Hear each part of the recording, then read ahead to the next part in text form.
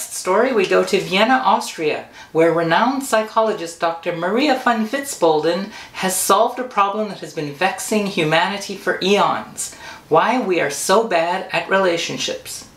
Dr. van Witzbolden, welcome. Tell me, what does your research show? Thank you, Stephanie. I have discovered that evolution is to blame. Evolution? How? It's simple, really. Suppose two people are in a relationship and it's not going so well. What are some common things they do? Go for counseling? Although we invented psychoanalysis here, it never works. What else?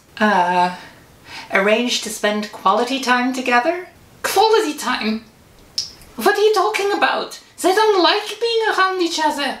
I don't know then. What? They increase the commitment level.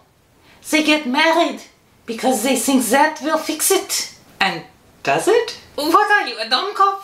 Of course not. So then they have kids. How would that help?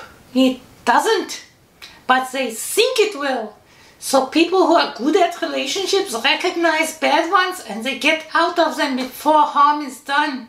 But the people who are bad at relationships stick around in them and they have kids.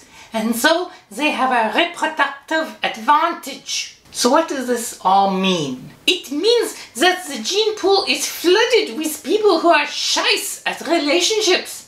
They crowd out everybody else and we are all doomed. And so what can people who are good at relationships do? Have more kids to improve the gene pool. Do you have kids? I have 4 kids.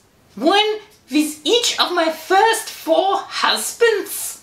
Thank you, Dr. van Witzbolden. Next up on Action 7 News after the break, local geneticist is termed reckless after he breeds a 75-kilogram Chihuahua.